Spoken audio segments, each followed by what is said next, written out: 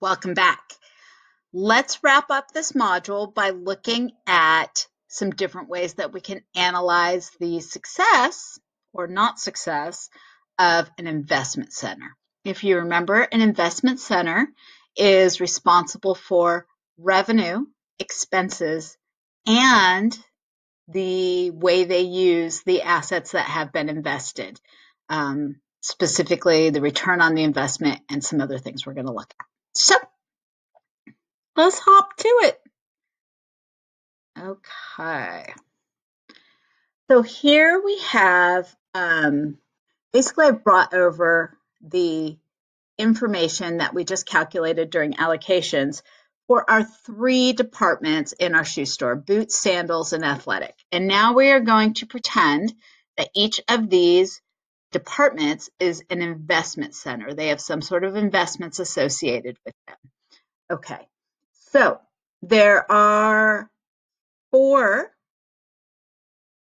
ratios we're going to look at. The first is return on investment, and that's going to be investment center income divided by investment center average invested assets. And that basically tells us how much are we making off our assets. When we look at net income compared to what we invested to get that net income, how well are we doing? And that's important, right? Because if we have to decide between 2 projects and maybe one requires an investment of $1 million and one requires an investment of $10 million, then if we're only looking at net income, that really doesn't tell us how we're doing compared to what we had to invest to make that net income. So that's what these are going to help us look at. Residual income is going to be the investment center income minus the target investment center income. So here I've provided you with target return on investment, and it basically tells us how much did we exceed that by or not exceed it by. Okay, so if we have a positive number, then we've exceeded our target ROI, and otherwise we have not. Profit margin. We've looked at profit margin before. It just tells us, what percentage of each sales dollar is turning into profit or net income. Investment turnover, which is investment center sales divided by investment center average assets.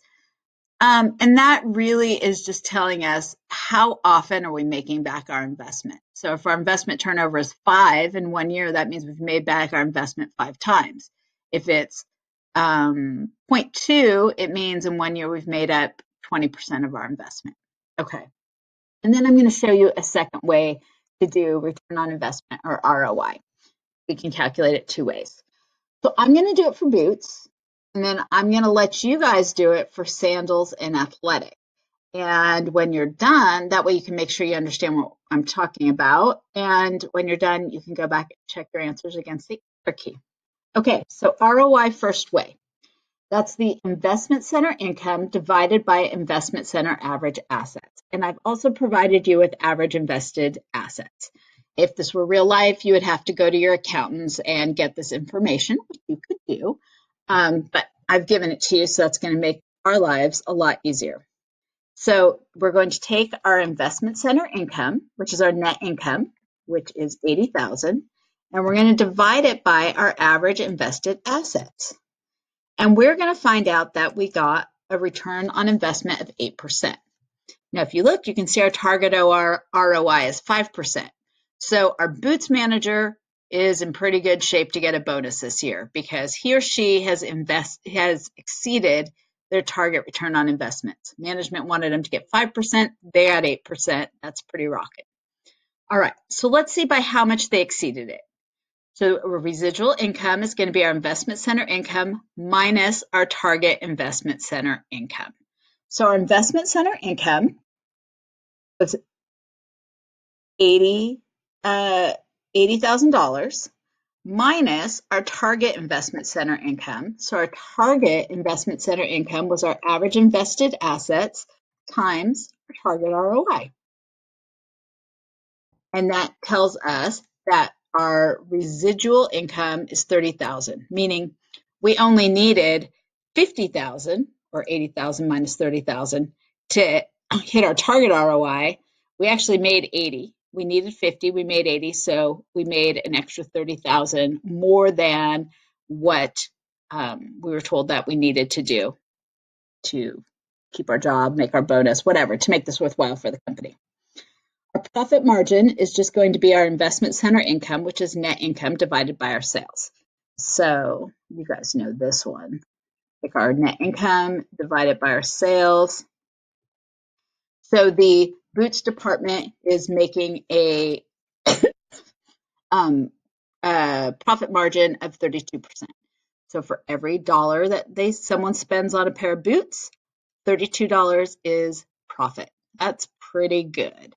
All right. So then our investment turnover is, let me see, investment center sales divided by investment center average assets. So our sales were 250 divided by our average assets of a million for 25%.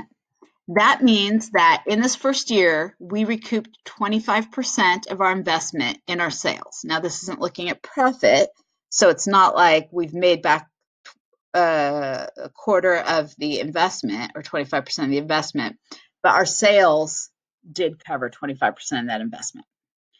And then ROI the second way is taking our profit margin times our investment turnover. I'm going to take my profit margin of 32% times my investment turnover, and that gives me 8%, which is the exact same as how I calculated it the first way. So you want to make sure ROI first way and ROI second way are the same.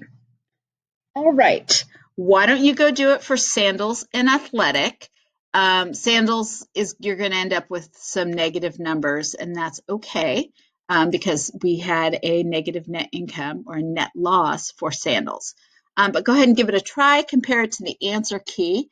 If you have any questions, let me go back so you can see my face. If you have any questions, feel free to send me an email or come to office hours. I would love to see you Thursdays at 1 on Zoom. All right, so I will see you guys then. Have a great week.